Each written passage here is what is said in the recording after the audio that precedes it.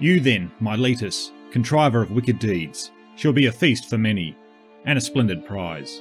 Your wives shall wash the feet of many a long-haired men, and others shall care for our shrine at Didyma. Herodotus.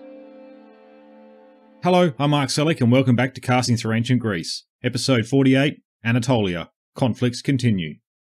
Last episode we saw the Persians begin incorporating the regions of the Lydian Empire into the administrative apparatus of the Persian Empire. Cyrus had left this task to his subordinate commanders, as other campaigns were being arranged elsewhere in the empire, to further extend its borders. Cyrus, marching back inland with his army, saw the Lydians hostile to Persian rule attempt to regain control. Though their revolt would be short-lived, the Lydians and the Greek cities along the western coast would be punished for their involvement in the uprising, seeing them now all becoming fully incorporated into the Persian Empire. The Greek cities had been governed by tyrannies, where many had been unpopular in the times before the Lydian and Persian subjugation. Now, though, these tyrants were acting in the interests of the Persians, ensuring the tribute demands of their cities were being met. A generation under Persian rule would pass, where finally a combination of the dissatisfaction with tyrannical rule, the pressures of Persian tribute, and the ambitions of a single man would see revolt in Ionia break out. The various Greek cities in Ionia and other regions would unite to attempt to gain their freedom from Persian rule. The Athenians and the Eritreans would also become involved in the revolt when pleas for help were sent to the mainland. In 498 BC, the first action of the revolt took place, with the Greeks marching on Sardis and capturing the city. Unfortunately for them, though, the Acropolis remained in Persian hands. With the standoff developing and the Persian garrisons from surrounding areas mobilising, the Greeks withdrew back to the coast. A Persian force was able to catch up to the Greeks and force a battle outside of Ephesus, where the Greeks were soundly beaten. Though this was only the beginning, and the revolt would drag on for a number of more years. This episode, we will be looking at the events after the failed attempt on Sardis. This would see more operations take place around the western parts of Anatolia, though the chronology of events becomes a little fuzzy. We will then turn to Persian counter-operations in the region, as they now mobilise to crush the revolt. This will then see us seeing the Ionian revolt fail, and the Persian focus would now shift to mainland Greece. With the Ionian cities suffering the consequences of their attempt to rebel against Persian rule, they would now fulfil their tribute requirements in the form of men for the army and navy. This will see us shifting to their involvement during the Greek and Persian wars, with the major events of the war just serving as a backdrop this time around. Once we have then followed the war through to its conclusion, we will then look at what the Greek victory would mean for the Ionian Greeks and their cities in western Anatolia. So let's now pick up on events where we left them last episode, with the Greeks being defeated outside of Ephesus after their failed attempt on Sardis. The defeat at Ephesus would mark the end of aid from the Greek mainland. The reality of the situation seems far different to them than what Aristagoras had presented to the Athenians back in Athens the previous year. Aristagoras, though, knew there was no going back. He had seen and heard what had happened to those who went against the Persian Empire. An example would need to be made of him and the Ionians. For this reason, he would send many more messages to the Greeks across the Aegean, looking for further assistance, though he would be met with silence. At this stage, it seems the revolt had only been active within Ionia itself, but with the pleas from the various city-states coming across the Aegean not being answered, attention had turned to bringing in the regions around Ionia into the revolt. It would appear that the campaign season for 498 had ended and efforts were now being placed in diplomacy and gathering support. The Persian army that had defeated the Greeks at Ephesus appears to have just been a scratch force, but ill-suited to mounting a campaign through the region. After the battle, it most likely returned to Artaphernes back in Sardis, and news of the attack on Sardis would have filtered its way to Susa. With this news, the Persians would also be busy making arrangements to deal with the revolt and unleash a strong response once the fair weather months returned. Revolts were one activity the Persians would not tolerate. Their response was usually swift and harsh. If these revolts were allowed to gain momentum and not be punished, it would just encourage other regions to follow suit. Firstly, we hear that the Ionians sailed to the Hellespont and made it all the way to Byzantium. Herodotus tells us that the cities along this route were made subject to the Ionians. I feel this language is a little strong to perhaps what really took place. As we have seen in the past episodes on the periphery, Byzantium had been placed under Persian control previous to the revolt, though their hold and influence in the region appears to have been the strongest when campaigns into Thrace were underway. It would seem the pro-Persian tyrants in many of these cities were probably overthrown, which would be an act of rebellion in itself. This, by extension, would see these cities enter into the revolt, now seeing it spread north. This would have been alarming for the Persians, as all the cities were situated along the Hellespont, a major trade route connecting the Black Sea to the Aegean. The tribute they would have collected from these ports, one can imagine, could have hardly been trivial. The revolt would also spread into the lands south of the Ionian Greeks, into the region of Caria. It would appear that the efforts had been made the previous year to bring the Carians into an alliance with the Ionians, before the attack on Sardis took place. Though, in the infancy of the revolt, and as the Ionians were still arranging themselves, the Carian cities saw no incentive to revolt. But now, with the revolt spreading north, and appearing to gain momentum, perhaps now it seemed that there was a chance that they could break free of the Persians. Also added to this calculation would have been the news of the Ionians having burnt down Sardis. Although the Greeks retreated and were beaten in battle, this is not what the Ionians would have highlighted. They would have presented their ability to have entered and destroyed Sardis as evidence of the weakness of the Persian Empire in western Anatolia. The effects of the spread of the revolt in the early stages of 497 BC would also reach the island of Cyprus, though we hear they would rebel against the Persians on their own accord. Herodotus indicates that there was an anti-Persian faction within the Cyprian city of Salamis, who had attempted to argue for revolt earlier. Now though, inspired by the activities in Ionia, measures were taken to see that they would also revolt. It seems this was achieved by the king of the city of Salamis being overthrown by his brother. Herodotus says, "He exerted the utmost pressure on his brother to rebel, but once he saw that he was not succeeding, he watched for an occasion when Gorgas, the king, went outside the city of Salamis, and then Onelius, together with his partisans, locked the gates and shut Gorgas out. This would then see the city fall into the hands of the anti-Persian faction, but they were also able to persuade all the other Cyprian cities to join, bar one, the southern city of Amathus. The southern port city would be besieged by the revolting Cyprian cities, while Gorgas would flee into the Persians' lands.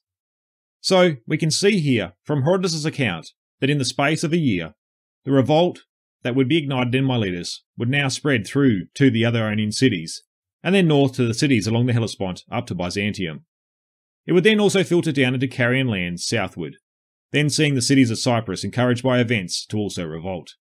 A great part of the western edge of the Persian Empire had now entered into open revolt, though as the revolt was reaching its furthest extent, we would hear that Darius would finally receive news of the burning at Sardis, and a Persian response would now be set into motion to bring stability back to the western parts of the empire.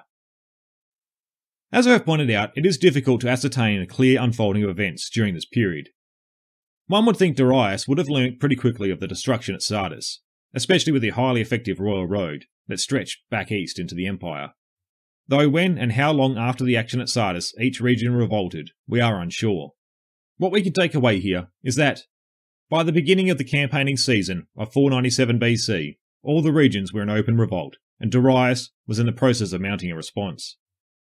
Also, during this hazy period where Darius likely learned of the revolt, we see Herodotus bring Histiaeus, the previous tyrant of Miletus, back into proceedings.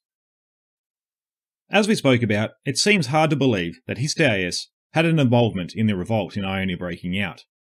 From Herodotus' account, it appears he had not been in Miletus since 513 BC, having then been in Thrace and then held close in Susa, due to the suspicions around him.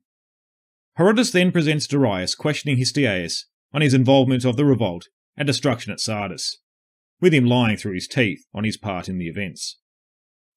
Histiaeus is then able to convince Darius that he had no knowledge of the revolt, and further to that, he convinces him to lead him to travel to Miletus to talk to the rebels into surrendering themselves. As well as the Persians' common practice of attempting diplomacy before battle, I think the story of Histiaeus deceiving Darius in Herodotus may be a story created in hindsight of events. It appears Histiaeus may well have been a trusted subject to the Persian court. He had served the empire when he was a tyrant to Miletus with no inklings of revolt, while he also served the Persian army on campaign, protecting the path of retreat across the Danube River. For his service, he would be granted lands in Thracian territory, giving us every reason to believe he was fulfilling his role to the empire. It perhaps seems more reasonable that Darius saw Histiaeus as being a conduit in attempting to open diplomatic channels with the rebel leaders. We often see the Persians resorting to messengers who had a direct connection to the people they were looking to negotiate with, though perhaps with Histiaeus' arrival in Ionia, he would learn of the true extent of the revolt, and now away from the Persian court was convinced to change his alignment. Perhaps then presenting his willingness for the revolt all along, and even his part in its inception due to his ties to the city. Though I feel if Histiaeus was sent back to Miletus, it was probably after the series of campaigns we're about to talk about.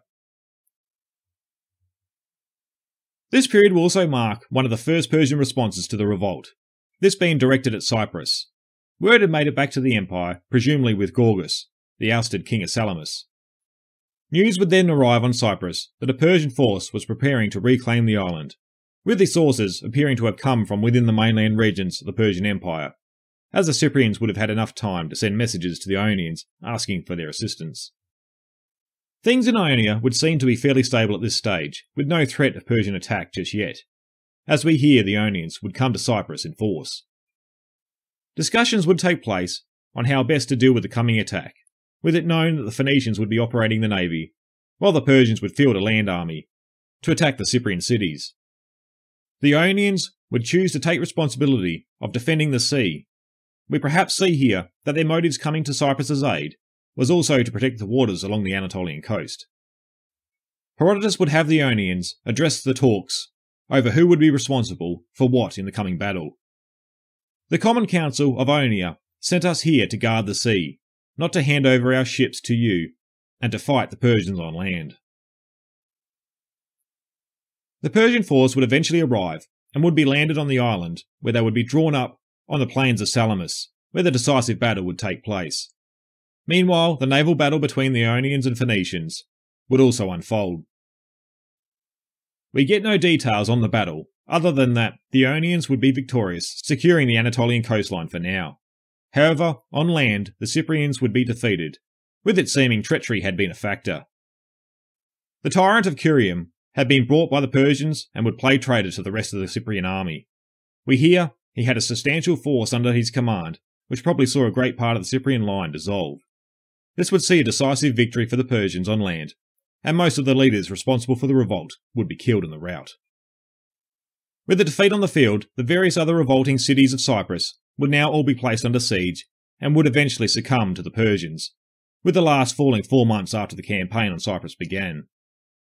This would see the revolt that had broken out on Cyprus nearly a year earlier come to an end, with the island being absorbed back into the Persian Empire.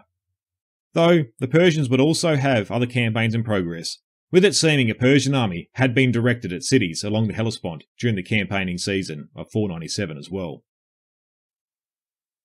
During the organisation for operations in western Anatolia, Darius would have 3 armies assembled to bring the regions back under control. He would place in command of each army a son-in-law of his, Dariuses, Hyames, and Ortanes. For this phase of the counter-offensive, the events in Herodotus' account become a little confusing, and are not consistent with other areas that he describes. For example, he indicates that these 3 commanders are the ones who caught up with the Ionians outside of Ephesus, and after defeating them, began laying waste to the Ionian cities. Though we see, and would continue to see, the Ionians assisting in other areas to see the spread of the revolt and aid in the fighting in other areas that would take place after Ephesus. Trying to make sense of Herodotus' account, it would seem Ionia would be one of the last regions that would be attacked in force and brought under control during the revolt. So I have been and will continue to present events in what appears to be a more logical chronology, though keep in mind this is just my interpretation.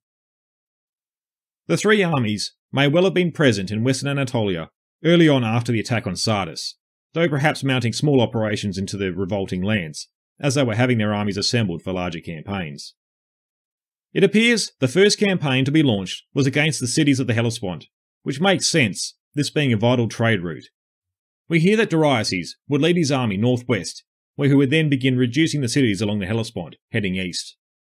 Herodotus says he would capture 1 city each day during the campaign. How accurate this is questionable, just thinking of the time needed to march the army and prepare for battle and then recover. Though it could be possible that the army had split into multiple forces, or diplomacy had in fact captured the cities without force.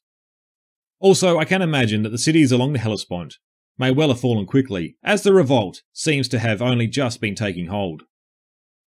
We saw the Hellespont would be incited into revolt in 497, with it then seeming this campaign was also taking place in the same year, probably towards the end of the campaigning season. Though it would appear the campaign along the Hellespont would be abandoned without all objectives being met. More troubles were brewing, though this time south of Ionia in Caria. where we saw the Ionians had also convinced the cities to join the rebellion in 497. Darius, we are told, on his march to the next target along the Hellespont, would receive news of urgent assistance needed in quelling the revolt in Carian lands. This would see him abandon, for now, the campaign in the Hellespont and take his army south. Though, it appears not long after his march south, Hermes, who had originally been campaigning around the Black Sea, marched with his army and began securing the cities along the Hellespont that Darius had originally reduced. Darius' army would march south before then following the Meander River east into Carian lands, in what appears to have been the closing stages of 497. The Carians would learn of the approach of the Persian force with enough time to arrange a response and fight them on the ground of their own choosing. The Carians assembled at a place known as the White Pillars, was in the region where the Meander and Mazaeus River met. The Persians would cross the Meander, with apparently the Carians allowing them to do this as part of their strategy, so that the Persians would have the river at their backs. The Battle of the Mazaeus River would then be joined, with us hearing that the battle would be long and hard fought by both sides. In the end, apparently the superior numbers of the Persian force would be the deciding factor. We are told 10,000 Carians would fall during this battle, most likely during the rout that would have occurred, while the Persians would lose some 2,000 men. It would appear that the Battle of the Mazaeus River would be the last of 497. We are told that the Carians would retreat into their lands, where deliberations on their next moves would take place. I think at this point a pause in the Carian campaign was taking place. The Persians, if the numbers are correct, although victorious, had suffered substantial losses, and it would also seem winter would have been coming on by this stage, though the Carian campaign would continue into 496. During the winter, the Carians had been demoralised, to where discussions of surrender to the Persians, or if they should flee their lands, were taking place. It would seem likely the previous year that when they had learnt of the Persian advance, they would have sent messages to the Ionians looking for aid. Well, it appears that with the approach of the warmer months in 496, and the Ionian forces back from their Cyprian adventure, they now had set out to assist the Carians. With news of fresh forces on the way, the Carians' resolve appears to have been restored, and the defence would continue. Another set-piece battle would occur, though a similar result would take place, with the Ionians taking the brunt of the casualties. We have very little details of the battle, and are not even sure if the Ionians had any more involvement after it, though it appears the Carians switched tact and opted for more guerrilla-style tactics. The Persians now began to focus on retaking the cities in Caria. This probably saw the Persian army split into smaller groups. The Carians now resorted to hit-and-run raids and night attacks. Herodotus presents all of this wrapped up in one large ambush on the Persian army at night as they march deeper into Carian territory, though I feel a more prolonged campaign of partisan warfare seems more likely after two decisive defeats. Nevertheless, the Persians would suffer very badly with the continued fighting, with even the Persian commander, Darius, being killed. At this stage, the campaign in Caria appears to have been somewhat bogged down, with Herodotus leaving proceedings at this point. As I have indicated, it appears that the region of Ionia was not the focus of major offensives right away. There were probably Persian forces operating in Ionian lands, though not to the extent that we have seen north and south. Herodotus' account indicates that there were operations in Ionia early on, though it is hard to reconcile it with other events in his account to give a clear picture of what was happening when. One big reason I think there were only limited operations in Ionia taking place is the fact that the Ionians were able to send substantial forces to aid the Cyprians in 497, and then the Carians in early 496. Perhaps after the troubles in Caria is when we would see a major push occur in Ionia. We hear this is where the third Persian commander, Ortanes, together with Artaphernes, the Persian governor of Sardis, would direct their forces. Herodotus tells us that they had captured two coastal cities, which were both close to the border between Ionian and Aeolian lands. If this was the case, this may have seen the Ionians' connection to Aeolia and the Hellespont cut, with it seeming the Persians were isolating and reducing the revolting regions in turn. It would seem around this point, Aristagoras would leave Miletus and, according to Herodotus, abandon the revolt altogether, personally seeing there was no escape for him if he stayed. He is presented as running away from what he had started and leaving others to deal with the mess. Aristagoras would end up sailing with his supporters to Thrace and occupy the settlement that Histiaeus had fortified, though after partaking in events and expanding in this region, he and his followers would be killed. Although this is how Herodotus presents Aristagoras' actions, other explanations have also been put forward to explain his behaviour. One alternate line of thinking sees Aristagoras now in a position of isolation, with Ionia cut off from the Persian forces, looking to gather more support and resources to continue fighting. He had familial ties to the region in Thrace through Histiaeus, so it was seen as his best chance to achieve these goals. While another suggests Aristagoras may have gone into exile, either voluntarily in an attempt to save the Ionians from suffering the full force of the Persians, or by force, as the Ionians, now finding themselves in a precarious position, blamed him for their situation.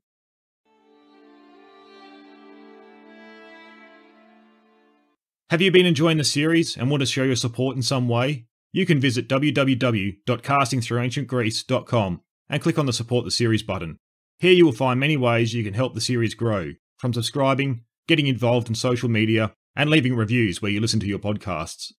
Other options also include assisting with my Amazon wishlist for resources and supporting the series on Patreon and Buy Me a Coffee. The support I have been receiving so far has been fantastic. So a big thank you to everyone who has been helping me grow the series.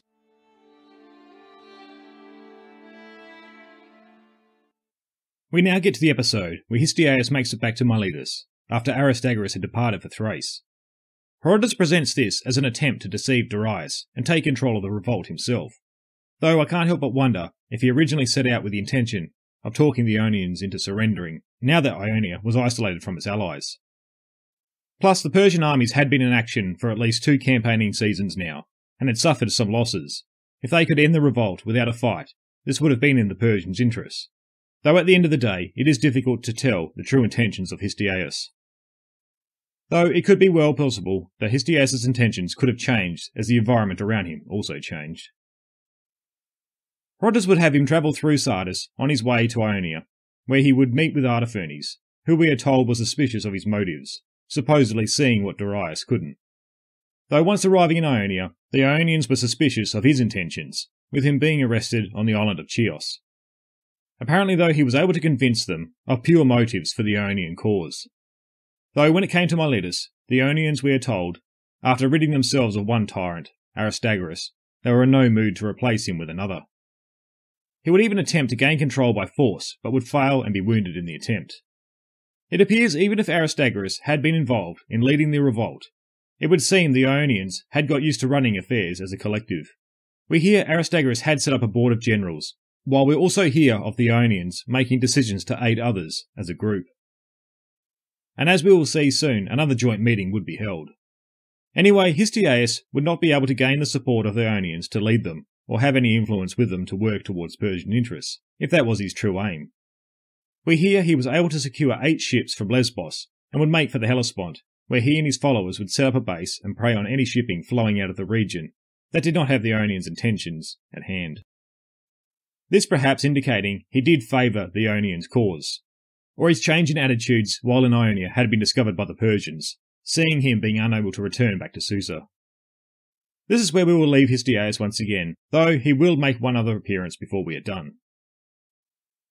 So by the time that all the events that we have currently spoken of had played out, it was perhaps sometime around late 495 BC. The Persians by this stage seem to have broken up the revolt in a number of areas. This appears then to have seen the revolt just now to be confined to the region of Ionia, with the closing of 495. With the closing of 495, the Persians could now reorganise and refresh their armies that had been campaigning for at least a couple of years. Then 494 would see them being able to focus on stamping out the rebellion in Ionian lands, though the best way to do this would be to beat the Ionian force in a decisive engagement, as well as focusing on Miletus, the seat of the revolt. The Ionians would learn of the Persian intentions on shifting all their forces towards Miletus. The various Ionian representatives would meet at the Pan-Ionium to discuss how they would meet this threat. The Pan-Ionium was a sacred meeting place that was dedicated to Poseidon, and which we hear about back when the Ionian Defence League was active. The decision would be taken that the defence of the city would be left to the people of Miletus, while the various Ionian cities would come together and fight the Persians at sea. Perhaps after their success over the Phoenician ships off Cyprus, the Ionians saw sea battle as their best chance at halting the Persian operations. One feels here it wasn't the Ionians picking the field of battle, but rather responding to the Persian operations. It would seem now that they had more control over the sea, with Cyprus and Caria effectively brought under control. What would take place in 494 would be the last major set-piece battle of the revolt, which would be known as the Battle of Lade. Now, I covered Lade back when doing our episodes on the Ionian Revolt, so I will not cover it with the same depth as before. Lade was a small island, situated between Mycale and Miletus, and would be where the two navies would array themselves for battle. The Ionians had arrived earlier and had time to prepare their forces, though we get the impression they would be ill prepared for the coming battle. This coming through the story Herodotus tells of the Phaeacian commander Dionysius, who would attempt to train and organise the various contingents into a united force, though after days of hard work they would begin to refuse to take their posts. We need to remember that Herodotus is often critical of the Ionians in his account. However, it does appear that there was a level of disunity, probably due to the prospect of the Persians squashing the revolt, and some cities beginning to lose their resolve. As we will see, this was also to contribute to the Ionian defeat at Lade. We also hear that the Persian combined force had arrived in the area sometime before the naval battle, where they would use diplomacy to break apart the Ionian alliance. The Persians' attempt to break away some of the cities failed in the immediate term, and they would set out with their 600 ships, and the Greeks would come to meet them. The Battle of Lade would now get underway, though Herodotus would describe the details of the battle as very confused, with many conflicting reports. As it would be a decisive Persian victory, we also see him saying, "I cannot relate for certain which of the Ionian contingents fought well and which fought ill, for the reports are confused, everybody blaming everyone else." Though what appears to be the tipping point in the battle was when the Samians, who had previously been disheartened at the lack of cohesion before the battle, abandoned the line. This saw others following suit due to being left exposed, and the Ionian line was now vulnerable. The Ionians that were left, we are told, would fight bravely, but ultimately the Battle of Lade would be an overwhelming Persian victory, seeing the effective end of the revolt in Ionia. With the defeat of the Ionian forces, Miletus was now vulnerable from land and sea. The city would be besieged and inevitably fall. The Persians would kill most of the men and send the women and children into slavery. With the fall of Miletus, Histiaeus would learn of the defeat, and the Persian intention to start reducing the rest of Ionia. He would now mount his own campaign and try and reignite resistance, sailing from the Hellespont and to the lands just off the coast. Although he would gather some support from around the islands, once meeting the Persians in battle, his force would be defeated, and Histiaeus would surrender, thinking he could use his previous relationship with Darius to save himself. Though, unfortunately for him, it was Artaphernes he would be taken to, and being fully aware of his supposed treachery, Artaphernes would have him impaled. The Persians would then begin by marching on other Ionian cities during 493. Resistance in the region would now die down very quickly, especially after the fall of Miletus. Effectively, the revolt was over, and the Persians had brought the Ionians back into the fold. Inevitably, Persian reprisals would take place, not just to punish the Ionians for their revolt and their refusal to surrender, but also to make an example to the other regions of the Persian Empire, to show the consequences of attempting to break away. In Ionia, many of the men were killed, while many of the women were sent into slavery. Boys were castrated, becoming eunuchs at the Persian court, while many girls were sent there for Darius. In a number of the cities, the most important buildings, the shrines and temples, were burnt to the ground, providing some vengeance for the destruction at Sardis some 5 years earlier. Persia's attitudes towards Ionia and its people would change very quickly after punishments had been dealt with. After all, the region was now back part of the Persian Empire, and it was in Darius's best interests to stabilise the region to prevent a repeat of events. Artaphernes seems to have been tasked with reforming the region, where we hear representatives from all the Ionian cities met in Sardis and would create a board of judges, who would be responsible for sorting out disputes among the various cities. We also hear of reforms being made to the tribute system, where the cities were judged on the size of their lands that they controlled, and their tribute being worked out in relation to this metric, though supposedly the amount was not too dissimilar to what had previously been paid. These reforms seem to suggest that Persia recognised it needed to make some form of change in Ionia to attempt to keep the peace. No doubt, though, pretty much anyone who was identified as taking part in a leadership role during the revolt would have been killed or taken into slavery far away from Ionia. This would have seen the driving force of the revolt removed, while Persia's reforms would have reduced the people's motivation to rebel. Though, with Ionia now back under Persian control, Darius now turned his attention west. There were still cities, not within the Persian Empire, that had supported hostilities against Persia. Athens and Eretria had taken part in the first year of the revolt, and their actions at Sardis had not been forgotten. Now, we have covered the Greek and Persian wars in quite some detail before, so I'm not going to go back over all the events blow by blow. Rather, I'm going to pop in and out of the conflict where the Ionians are present, and look at their involvement during these periods. As we have covered a number of times, the first Persian moves that we are told that would be directed at Athens and Eretria was Mardonius' campaign, which would march through Thracian lands, with the navy shadowing off the coast in 492 BC. This would be where the navy would suffer a disaster off the coast of Mount Athos, while also the army meeting tough resistance in Thracian lands, seeing Mardonius wounded. Though before this campaign set off, a curious development would take place in Ionian lands.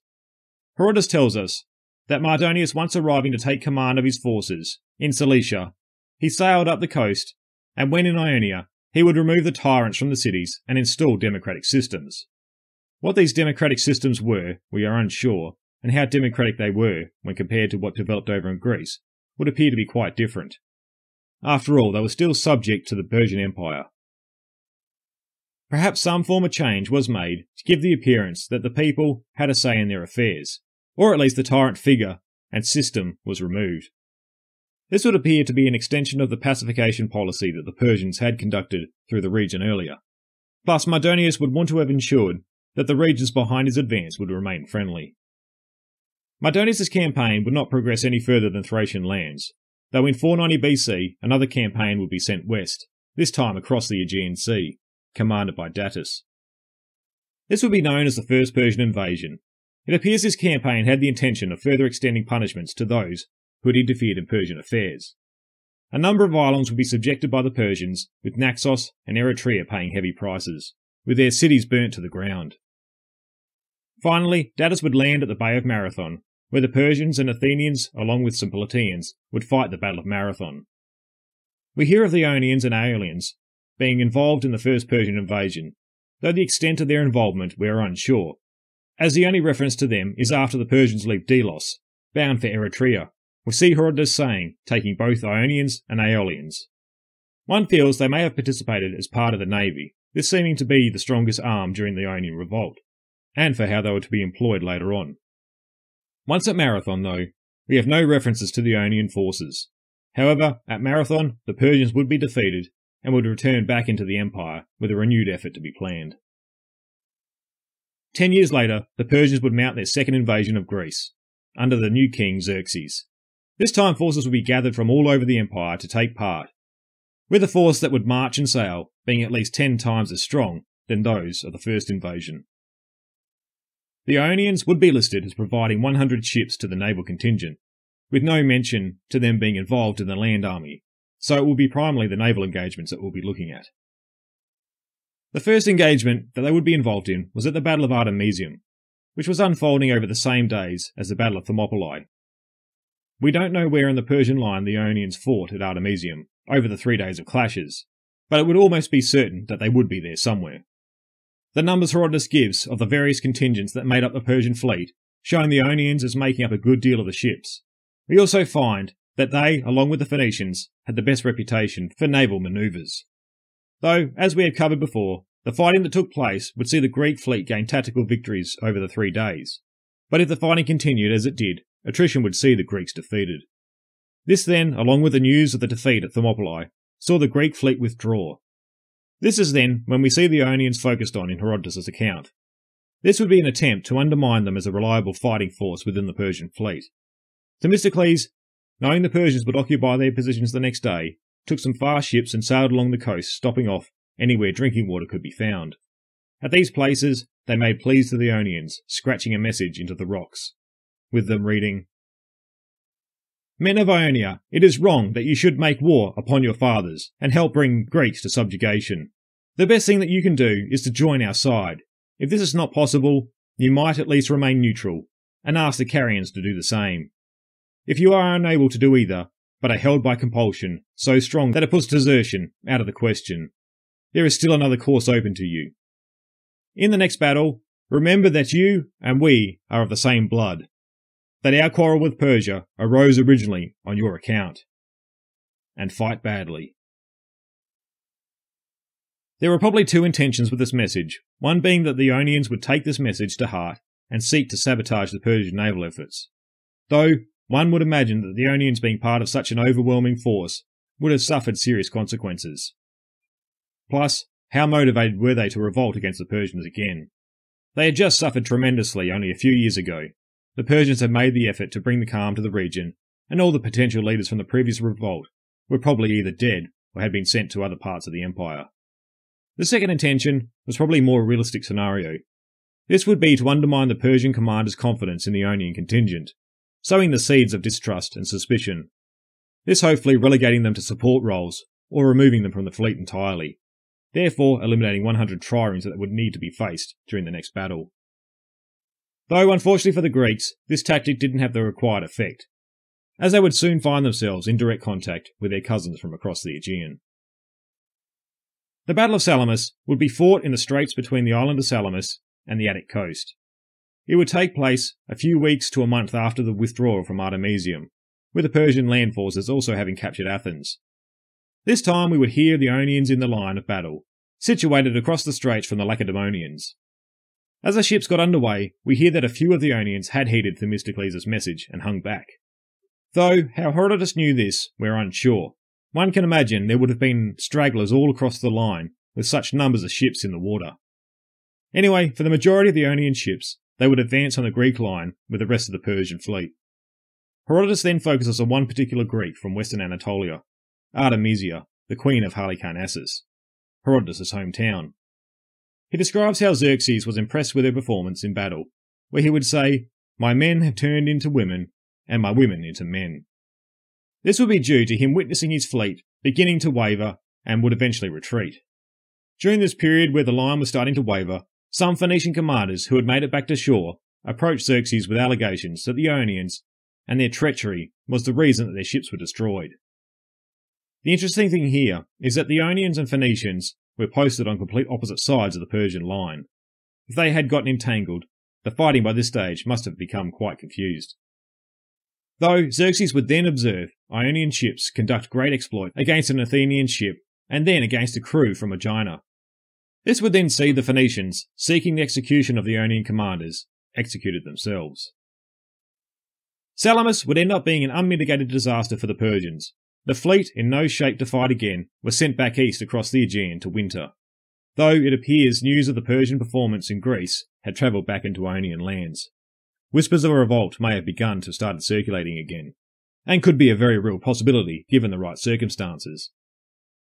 Herodotus also cites this as being another reason the Persian fleet would head back to the Anatolian coast. By the next year, in 479 BC, the situation in Greece looked quite different. Xerxes had retreated back to the empire with a large portion of the army. He left Mardonius in command of the remaining Persian forces. Troubles over the winter after Salamis had plagued the Hellenic League's cohesiveness. But as the new campaigning season began, they would be united once again. In Greece, the Battle of Plataea would take place, which would see Persian forces ejected from Greek lands. On the sea, another battle would develop, taking place according to tradition on the same day. This battle would have its origins in part due to pleas from Greeks across the Aegean seeking support and assisting revolt once again. First, Ionian representatives had attempted to persuade the Greek fleet to sail. Then later, men from Samos would also make the same pleas. The Greek fleet would eventually sail east across the Aegean, chasing the Persians from Samos and meeting them at Mycale, where instead of a naval battle, a land battle would take place. Now back in Persian-controlled lands, and after their failure in Greece, the Persians had now seen the Ionians and other Greek Anatolians as being a liability. The whisperings of a revolt were probably getting louder and making the Persian commanders very nervous. Leotychides, the Greek commander, would follow a similar tact as Themistocles at Artemisium, calling out a message to the Ionians before landing at the shore of Mycale. Just before the Battle of Mycale took place, the Persians had disarmed the Samians and left them in camp, while the Milesians were sent up Mount Mycale to guard the passes. Supposedly, this was due to them knowing the lay of the land, with the area just north of Miletus. Though Herodotus assures us they were sent up Mycale, away from the army, as they were no longer trusted. There must have been some truth to the rumours and suggestions that revolt was in the air, as when the battle had joined and the Persians pushed back into the camp, the Ionians would now turn on their Persian masters. The Samians, along with the other Ionians, would engage the Persians unarmed, tipping the balance of the fighting in the camp. The Milesians would guide the Persians attempting to flee the slaughter through the mountains, but bring them back down a pass to where the enemy were. Eventually they too would join the battle down below, with Herodotus saying they proved to be their bitterest enemies. This basically saw where we ended our look at the Persian invasions and the Greek defeat of them in the series. The region of Ionia would now enter a second revolt, with Persian forces suffering another decisive defeat at Mycale. There were some other operations that took place that we looked at, where the Athenians had begun liberating the cities in the region of the Hellespont. This seeing Persian control around the western part of the empire begin to recede. Though, what to do about the Ionians in Anatolia would become a point of contention between the Athenians and Spartans. Sparta wanted to see the Ionians brought back across into the Greek mainland, settled north of Attica. This may have served Sparta's interests, but it was at complete odds of that of the Athenians. The Ionians and the Greeks of Anatolia will continue to feature heavily in the narrative as we move forward in the series, where the competing interests of the Spartans and Athenians would play out on the backdrop of offensive operations against Persian control around the coastal regions. This will also see the formation of the Delian League that the Ionians would become a part of. Its purpose to provide a collective defence against future Persian threats, though, as we will see, there would be unintended consequences for all of Greece. Well, this brings us to the end of our narrative of the Greek periphery in Anatolia, though I do have one more episode that relates to this topic. Next episode, I'll be releasing an interview I did with Professor Vanessa Gorman, who wrote the book Miletus, the Ornament of Ionia. In this talk, we focus on the history of Miletus from its earliest times up to where we just covered in this episode. I had previously held off going into much depth on Miletus, as I was anticipating this interview would provide the relevant depth I was looking for. Anyway, I hope you look forward to that talk before we then move on with our narrative, picking up back after the Greek victories of the Persian invasions. Thank you everyone for your continued support, and a big shout out to all of those who have found some value in this series and have been supporting it on Patreon and other various ways. Your contribution is truly helping me grow the series. If you have also found some value in the show and wish to support the series, you can head to www.castingthroughancientgreece.com and click on the Support the Button series, where you can discover many ways to extend your support to helping the series grow. Be sure to stay connected and updated on what's happening in the series, and join me over on Facebook or Instagram at Casting Through Ancient Greece, or on Twitter at Casting Greece. And be sure to subscribe to the series over on the Casting Through Ancient Greece website. I hope you can join me next time for episode 49, Miletus, the Ornament of Ionia, with Professor Vanessa Gorman.